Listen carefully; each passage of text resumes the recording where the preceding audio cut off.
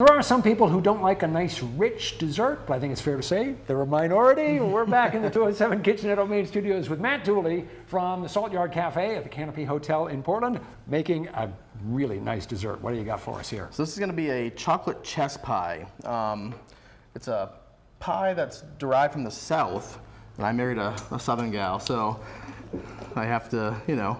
Well, you've got the best of both worlds because you grew up in Maine, you've married a Southern gal, and so you got the best from both cuisines. That's right. What have you got started here? So right now I have the chocolate and the butter melting over a double boiler. You just want those to get nice and melted and not to have any chocolate chunks still remaining. What kind of chocolate do you use? This is bittersweet chocolate because there is decent amount of sugar. This is basically like a pecan pie filling minus the nuts. So you want to make sure that it's a nice bitter chocolate so you're not adding any extra sugar. Got it. We've pre-rolled a pie crust. You're just going to want to get that pie crust in your pan. This recipe does call for blind baking your crust.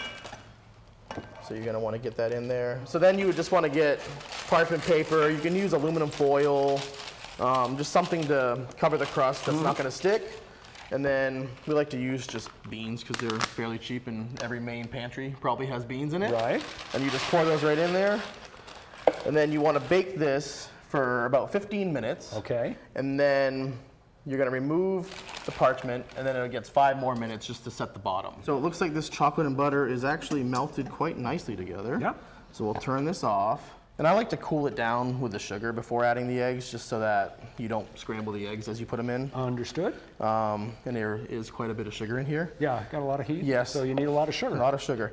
Now we can go ahead and crack these eggs in here. And then we'll go ahead and add the milk. And there's really no exact way to add these ingredients. They just all get dumped right in. Get them in there. Just get them in there. Keep stirring. And keep stirring, yeah.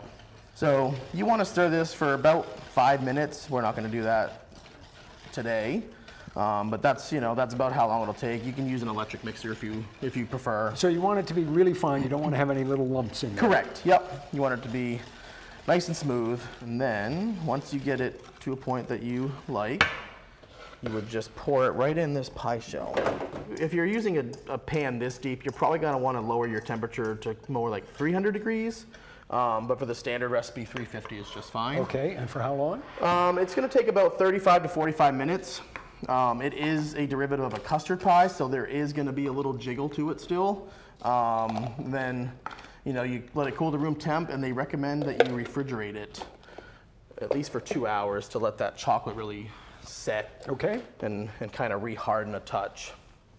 So this would go right in the oven. Right. And because of all that sugar, it does develop a nice crust. It's kind of like if you baked a brownie in a pie shell. Which is a beautiful thing. Which is a beautiful thing. It's the best of both desserts, right? And it's not as rich as you'd think. With all that sugar, it doesn't eat as rich as the recipe makes it seem. That surprises me a little because I've had chess pie in the South, pretty rich. Not that I was complaining.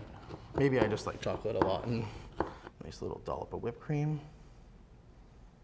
And then just to add some brightness, some fresh orange zest over the top. And that'll cut a little bit of that sweetness as well by adding some subtle acidity. Right.